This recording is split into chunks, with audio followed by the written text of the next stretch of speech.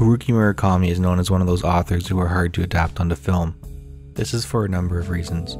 The ethereal atmosphere of his stories, the long expository nature of characters in her monologues, and even the skepticism of adaptations from Murakami himself. Him saying in 1990 to the New York Times that it's okay for a book to be a book. That isn't to say that he hasn't been adapted. A number of his novels and short stories have, including an indie video game adaptation that I was very startled to learn the existence of. Of the adaptations that I have seen, 2010's Norwegian Wood was at times effective at portraying Murakami's mood on screen, if maybe a bit sloppy at parts. There's also Burning, a 2018 South Korean adaptation of another Murakami short story which deserves similar praise to the film we'll be discussing ahead. Director Ryusuke Hamaguchi knew what he was getting into. In one of the many articles discussing the difficulties of such a project, he even outright stated, "Fundamentally, I don't think Murakami's works are made for adaptations." So when he was posed with the offer to adapt Murakami, he didn't accept immediately, but after some back and forth he agreed, as long as it was the short story Drive My Car. This was a wise move for a number of reasons. For one, compared to many of Murakami's other works, it's fairly straightforward. Clocking in at just under 40 pages, it's mainly centered around conversations between a widowed actor named Kafuku and his young driver Misaki. They muse on life and grief, and talk plainly about the dread that comes with being a human. Regular Murakami stuff, really. So would it be considered alarming to discovering Hamaguchi's adaptation of this short story had a runtime of 2 hours and 59 minutes? Well, maybe. But I'm sure if you've read Murakami or are familiar with Hamaguchi's other films, perhaps not. The former stories, whether short or long, have this immersive effect that bends time, often literally as the characters are experiencing some form of unreality, so following their thoughts can stretch the process of us comprehending it. As for Hamaguchi, his seminal work, Happy Hour, a film about the friendship between 4 women, comes in at more than 5 hours long, which is daunting, and scared me when I realized I had to watch it to research this video, but wound up becoming a film I kind of treasure. It's sincerely the quickest 5 hours I've ever spent doing one thing. I'd recommend it to anyone. Regarding Drive My Car, the film, not the story, it absolutely adds a lot more plot to the original to justify the runtime. We get a whole prologue of time Kafuku spends with his wife, more depth in the backstory of Misaki, and even a little criminal intrigue somewhere in the middle. But the film is still very, very faithful, maintaining focus on the conversations of Kafuku and Misaki as they drive. And it is this aspect that Hamaguchi says is what led him to choose it as the one to adapt. Having conversations within the car itself, I think, is something that lends itself to being cinematic, because you have something that is actually moving. This is obvious when watching the film itself. A lot of the alluring cinematography is quite literally focused on this little red car navigating the city of Hiroshima, some showing where it's going, others keeping the car centered as we ride with it and the characters. One of the more obvious changes Hamaguchi made to the original text was the color of the car for this very reason. In the original short story, the car was yellow, but he changed it to red to remain stark in the many landscape shots of the film. But it's not just visually appealing filmmaking that makes this film a good adaptation. I think that lies in how watching it gives the same feeling that reading Murakami does, while still managing to be its own thing.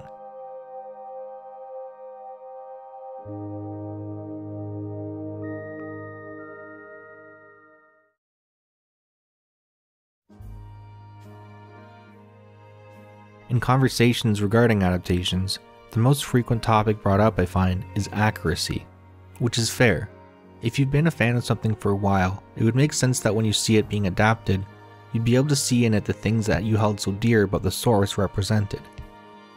But they can never be perfect, and that's the nature of portraying a story in different mediums.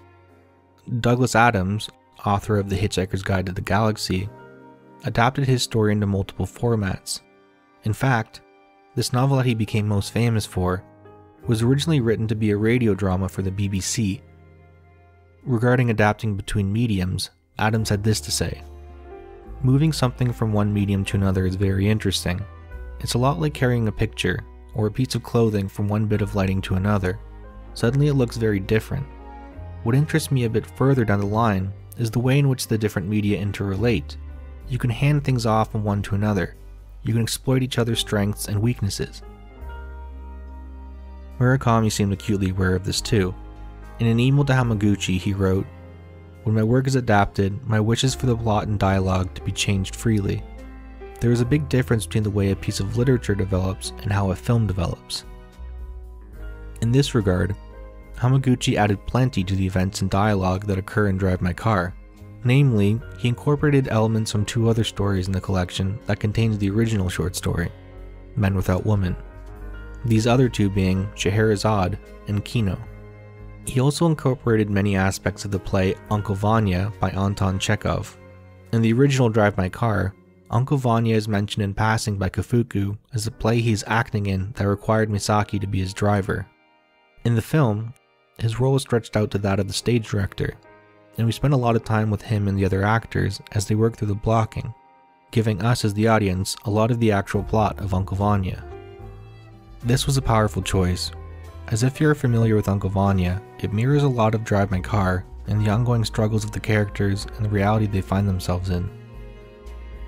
There's also the neat aspect that the production Kafuku is overseeing in the film is multilingual, meaning that the various actors in the play speak and will be presenting in different languages. Beside the coolness factor of this, it also ties into the theme of communication central to the film's plot.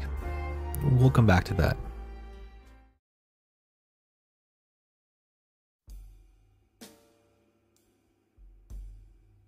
Even with the additions of Uncle Vanya and aspects from the other stories, the film is still honest to the original's characters, while adding depth to their experiences and wisdom resulting from it. More specifically, the nature and even the actual sequences of Kafuku and Misaki's relationship remains more or less the same, but more is given to us regarding them. Upon first meeting, Kafuku is unhappy with Misaki's place in his life. He would rather drive his own car and is overtly critical of others driving. For reasons outside of his control, he has to resort to being driven by Misaki. And her driving his car is what allows him to better reach a deeper honesty within himself. Misaki is an incredible driver, and her easing the anxiety surrounding that aspect of his life is what leads to him opening up. There's also additions to Misaki herself. While Murakami is a lauded author the world over, he has received his fair share of criticisms for his portrayal of female characters in his works. He's been criticized as being navel-gazing and guilty of using female characters solely as means of development for male characters. I may not be the right person to discuss this in detail, so I'll defer you to a portion of an excellent conversation Murakami has with fellow author Mieko Kawakami, in which he directly confronts the writer about these things. It's a real good read, and I think it says a lot about meeting our heroes and the ability to critique those we look up to. I'll link it below.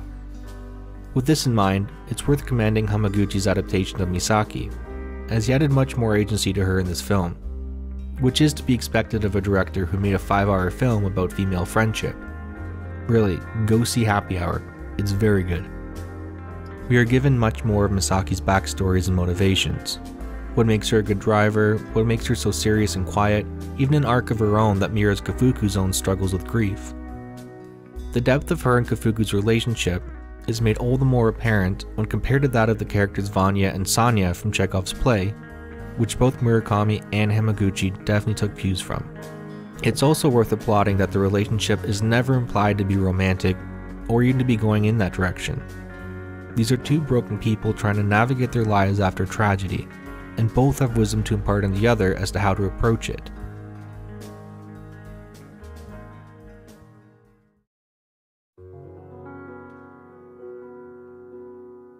And this brings us back to the topic of communication and what it is to really know someone. If the book or film is about anything, it's about the conversations between Kafuku and Misaki while she drives his car, and what that really means to have her do so. The car is Kafuku's safe place, and to have it literally taken out of his hands shakes how he lives his life. What surprises him all the more when he grows to trust the person who took his safe place from him, Misaki. The aspects of the production Kafuku is working on reflects this as well. Most of the other actors don't speak the same language. so they have to figure out creative ways to communicate their lines to each other. There's a figurative wall between each of them that they have to overcome to understand each other. Communication has always been an issue in Kafuku's life, and it's his primary struggle throughout the film, be it struggling with communicating in his professional life, his struggle to communicate with his now deceased wife Oto, or his struggle to communicate and be honest with himself. This of course all leads into the old adage, how can you know someone if you don't know yourself? Through the lens of Kafuku, he and us begin to see how others overcome these figurative walls, and that they are just that, imaginary. Proof of this exists in both the short story and the film. The penultimate line in both is delivered by the person with which perhaps Kafuku has the most difficult relationship within his life, a man who by all intents and purposes he should despise on a deeply human level. Also adding to the importance of said line is that in the film it is delivered in the moving car, the place sacred to both Kafuku and Misaki. The weight of what this man says precedes the harsh truth he inhabits in Kafuku's life.